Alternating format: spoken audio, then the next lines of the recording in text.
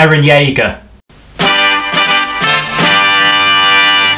The 8th episode of Digimon Ghost Game, Nightly Procession of Monsters, was a fun, enjoyable and tense episode.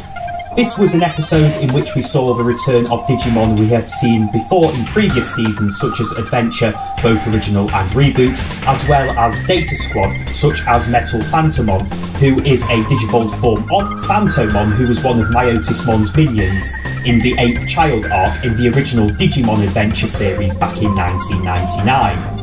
Metal Phantomon as a Digimon is one that I have always seen as one who could be perfect to Digivolve into the D-Reaper, who was the final villain in Digimon Tamers, back the 3rd series of the Digimon anime franchise, as he was triggering the nightmares of Yoshi and Thomas Norstein in the series Digimon Data Squad. I love this Digimon and was also a fan of Phantomon back in the day when I first saw him in the original Digimon Adventure. We also saw other Digimon being involved in the race, in which the 3 main chosen of the series were involved in, including Ruli, who was probably the main player in this episode. One of these Digimon included Unimon, who was shown in a flashback taking part in a race in an episode of the 2020 Adventure reboot. Even though older faces returned, we saw an anime debut for Systemon CL, who was originally created as a localization for the Digimon Hacker's Memory video game. I really liked the design of this Digimon and liked the character that this Digimon portrayed in this particular episode. The plot of this episode was based on the car-lamity going on over the last 2 weeks, which ended with the Digimon and the 3 chosen taking part in a death race. Ruli was very central in the development of this episode, as she was one who decided on going go-karting for a fun activity, and she played a crucial role in the fight with the antagonists, who were key in turning a fun race between friends into a death race. At the start, we saw the car-lamity involving driverless cars crashing and burning on the motorway, and this was a product of Systemon CL. And this was the Digimon who summoned Metal Phantomon, who took this race on the go-karting track to the next level by manipulating Digimon, including the 3 main protagonist Mons, by branding them with a small skull red dot on their foreheads, and also vored those who either overtook him or pulled out of a race.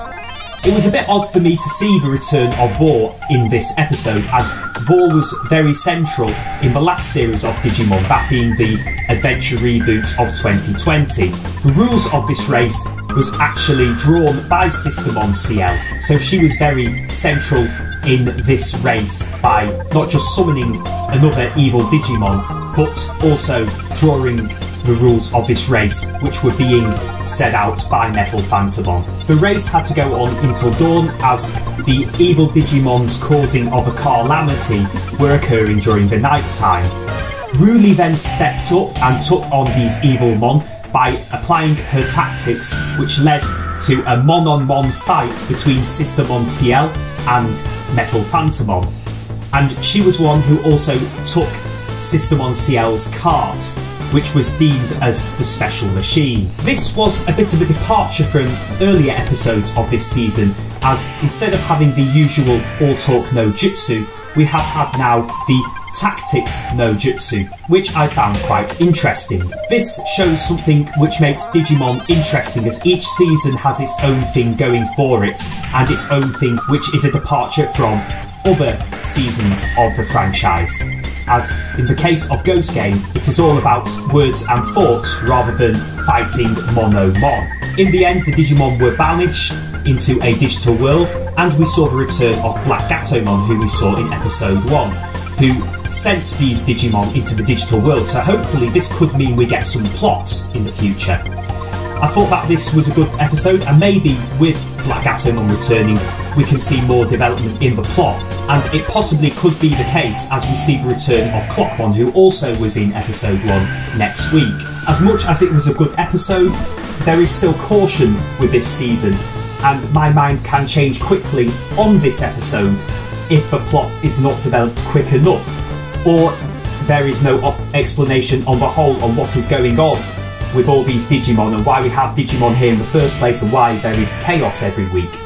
To be frank, one of my frustrations at the moment is that I can't tell what is the plot and where the plot is going. as it did feel for me a bit more obvious when I was watching Adventure, let's say. Even though you can say it is early days, but it would be good to get a move on, as that would be the icing on the Digi cake. I am Tim Goodwin, over and out, take care and peace.